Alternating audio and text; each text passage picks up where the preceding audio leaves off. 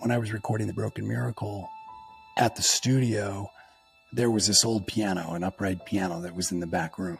And I would sit down and I'd play it while the engineers were getting everything else set up so we could have a professional recording to make The Broken Miracle. And as I was just sitting at this piano in the back room, it was as though I was like back in the hospital and I was creating from my heart. Just gratitude for the beautiful world we live in, no matter how complex and ironic it is.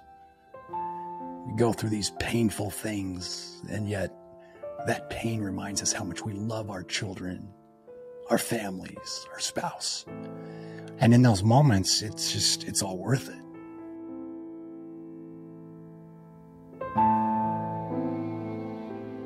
When I was arranging strings for Paul's upcoming album, December, it's purely instrumental, so I really could take liberties in just being more melodious with the strings and doing more stacking and more orchestral parts. I don't want to have anything pre-written. I just want to start playing how I feel and how I think other people are feeling.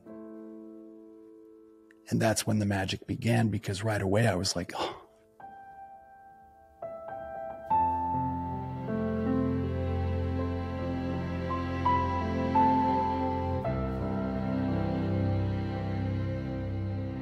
We get to the studio really early and we track until we have every song done. So it's about a 14-hour workday, and but when we get everything done, it's really worth it to see everything come together.